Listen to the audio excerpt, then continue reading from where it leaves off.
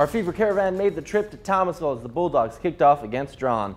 First quarter, and Draughn has the ball. Handoff to Nigel Dula. He bursts through the line, looks like he's about to score, but Jalen Thomas stops him at the 1-yard line. Again, Draughn is going to hand it off to Dula. This time, the Bulldogs' Damian Gathing breaks through and takes him down for a loss. Fourth down, the Wildcats are going for it. Dula finally gets in, Draughn leading 7-0. Towards the end of the first quarter, Thomasville's Jean-Marie Lucky fakes the handoff and gets by some tacklers for some big yards in the first down. Then beginning of the second quarter, the handoff to Shimon Smith, the big boy, breaking tackles for the Thomasville touchdown, but unfortunately, the Bulldog season ends tonight. They lose 19-14. We'll be right back.